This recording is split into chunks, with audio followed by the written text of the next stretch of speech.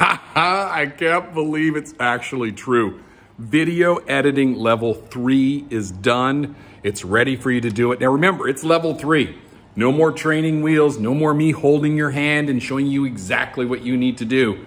You need to get this thing done. Now I've given you lots of hints. If you watch the videos down below, I'll do lots of hints. But anyhow, once you see the paragraph below this is what you need to do. You got to turn in 5 videos. You got to give me a green screen example.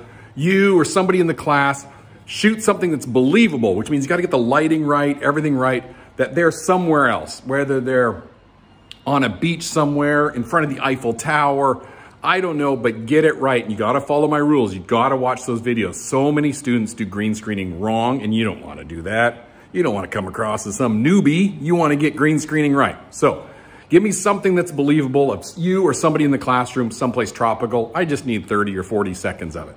All of these, just 30 or 40 seconds.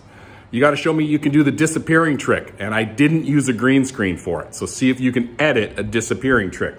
Got to show me an example of speed ramping. Again, down below it. You don't know what it is? Watch it. It's a really cool effect that a lot of vloggers use.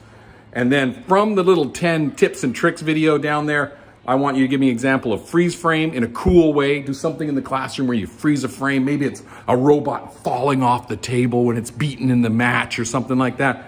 Or an instant replay. I need examples of both those things, like an instant replay of the robot winning and then boom, instant replay, winning again. Something like that. That's what I want. That's a total of 5 videos. If you can edit those all together, you, my student, will earn video editing level 3. Good luck.